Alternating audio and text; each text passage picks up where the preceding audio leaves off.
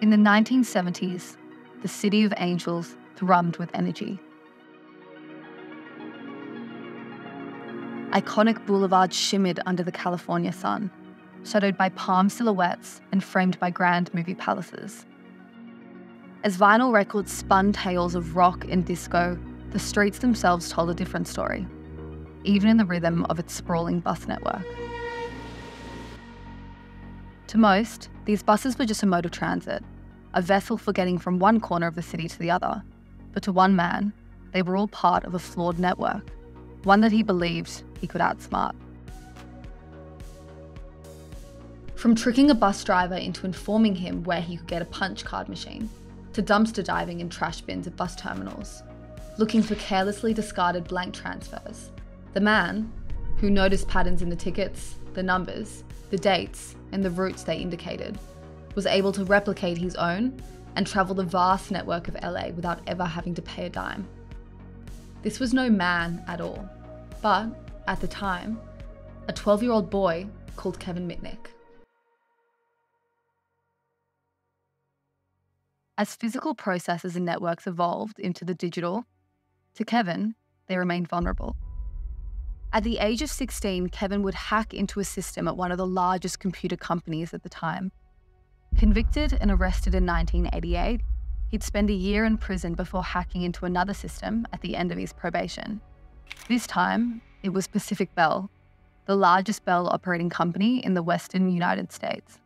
Subsequently, he fled the law and became a fugitive for 2.5 years, during which he violated multiple laws to keep his identity hidden, before being found, arrested, and imprisoned again from the years 1995 to 1999.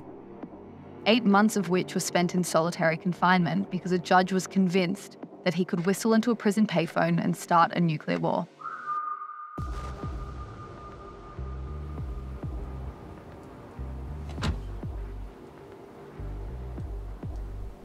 In cybersecurity, there's this concept that revolves around hats. These hats are indicative of a hacker's motivations. We have black hats, white hats, and grey hats. Black hats are your everyday cybercriminals, the ones that you see depicted with dark hoodies hunched over their keyboards. They break into systems with malicious intent, whether it be for personal gain, data theft, or simply to cause chaos. Often the villains of the digital world. The white hats, in contrast, are known as ethical hackers, those that have the knowledge and skills to do just as much damage as the cybercriminals, or more, but choose to operate within the law. A majority of these white hats are hired by organisations to test their security systems constantly for vulnerabilities. The grey hats straddle the line between the ethical and the malevolent.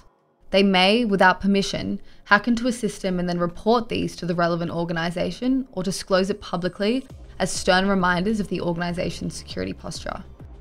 Though their methods may always be questionable, their intent isn't always malicious.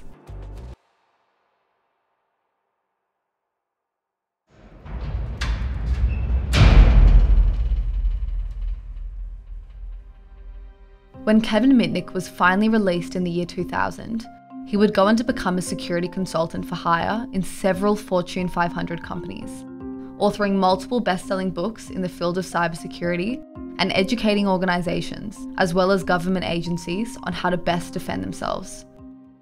Soon, he would become infamous in the field of security, with his name plastered over books and his story used as the basis for movies for years and years to come. In 2004, he would go on to start his own private security company called Mitnick Security Consulting, and then almost a decade later, becoming the chief hacking officer and partial owner of KnowBe4, a security awareness training company that primarily focuses on training employees to better identify and handle security risks.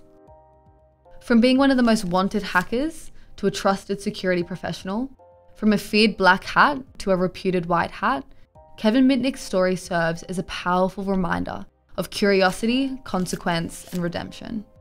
A story that isn't as uncommon as you may think in the field of security.